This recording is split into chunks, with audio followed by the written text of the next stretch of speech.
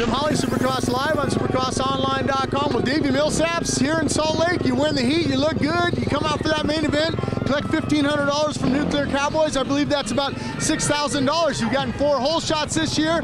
You lead 18 laps. Walk me through what happens. I know the lap riders got in your way. It was actually 19. You know, I had 1 turn left, but you know, he kind of swerved before the one rhythm section. I didn't know which way he was going to go, and I messed the whole thing up because of it, and Dungey got by me. But you know, it was a great race for him, obviously, and you know, a great race for me and the team. It was a big step, you know, leading 19 laps out of 20 for the first time and since 2010. You know what I mean? So it was a great race. You know, JGR, Toyota, Yamaha has you know, been helping me out a lot, and just, you know, just pushing and pushing and pushing, and I can't thank them enough. And my mechanic Ben, my trainer Pablo, and you know, just everyone's been behind me. FMF, you know, O'Neill, Seedy, Bell, Oakley, and you know, just everyone. Thank you.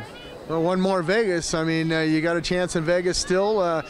Would you do anything different with the lap riders? Yeah, you know, thinking back right now, it was kind of a dumb mistake on my part for what I did. You know, I tried to go all the way to the tabletop knowing that I didn't have the speed. And I could have went, you know, double, then on, then off, and still kept the lead I had. And, you know, like I said, it was just a dumb part on my move. But at the end of the day, it was, you know, technically, I don't know whose fault it was. Lapper is my fault, doesn't matter. It was racing, and that's all it is. I was going to ask you that section you're talking about in that heat race. You were the first one to do it. Nobody did it in practice. Practice looked a little bit slipped. I did it in practice. Oh, you did it. Oh, yeah. You slipped it in on me. I didn't see it.